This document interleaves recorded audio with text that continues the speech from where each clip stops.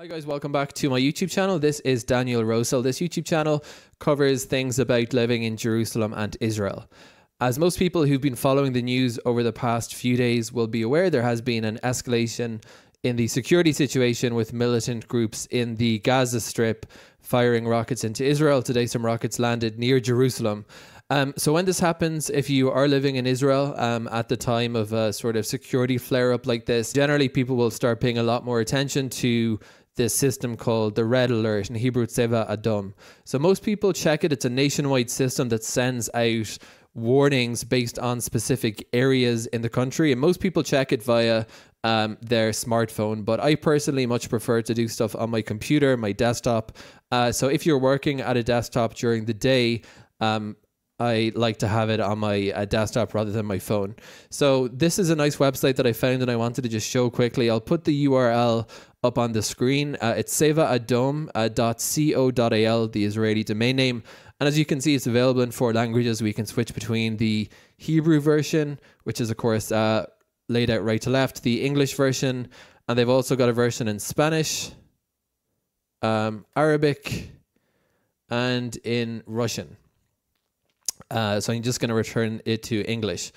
So basically what this is, it's going to send you desktop notifications, and it's kind of self-explanatory, but I thought I would just kind of run through the features anyway. So you can see on the left-hand side of the screen here, the alert notifications that have been sent in over the past few hours. As you can see today, there's been a bunch of these alerts. And as you can see, the nationwide Tzeva Adom system divides the country into alert regions. So basically you need to know, or you should know, your alert region, however you're checking these. So the 2 things that you can do, basically, desktop notifications, you want to turn this on, and that will give a notification. At the moment, if you don't specify a city, it'll give it for the whole country, but you can pop your city in. So my alert region is Jerusalem South. So I'm just going to scroll down on my screen a bit, and you can see for Jerusalem, there's Jerusalem Kafar Akab in the north, Jerusalem East, Jerusalem West. So I'm going to go for Jerusalem South and put that in. And now I'm going to be getting notifications only for my area, not the whole country. So Jerusalem South. And you can select multiple regions, which is a nice feature as well. So I can do Jerusalem West also, and then this will send notifications for, you can see there's 2 alert regions. So I'm just going to take off Jerusalem West. Just to show as well, if you click on more warning measures, you'll see other places you can get this. There is, of course, apps for the Android and for iPhone. There's also, this works over Telegram, Twitter, WhatsApp, and Instagram even. So they have it all covered. So you don't need to have, everything. The ones I would recommend doing are, I like the desktop one personally, and I also have the app set up on my phone. Just my phone isn't always turned on or with me, so I like, when I'm working at the computer, to do it like this. One more option you have there is read city names in English if you want to follow alerts for the whole country. And when you take this the first time, you're going to get a notification from Chrome to enable notifications. So it's important you click yes so that you can get these. If you're using Google Chrome as your browser like me, and you want to make sure, double check that you've got the notification permission allowed for that website, you want to go into your Chrome settings, then click into privacy and security. Then you want to click into site settings here, control what information sites can use and show.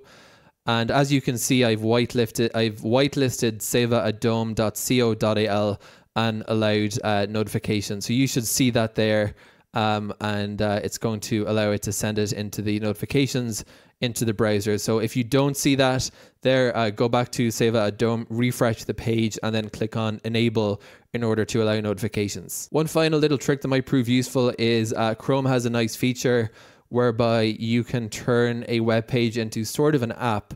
So if you want to just keep this open on your computer at all times and not just when you're using Chrome, you can do that. You want to click on the Chrome menu, click into more tools, and then you have a button here for create a shortcut. And you want to click on open as window, and I'm just going to call this red alerts, and this will put a little item on your desktop, and it'll give you sort of like a program that you can see. This is what I have here. So I like to separate my web browsing from this, and I can just keep this window open on my computer, and I can even actually configure it to run automatically when my computer starts up. So I think that's pretty much all you might need to know in order to get the red alert alerts on your desktop computer. Again, I'll put the URL here. It's tzevaadom.co.il, and I'll also put a link to it in the description. And it is a voluntary project which people can donate to.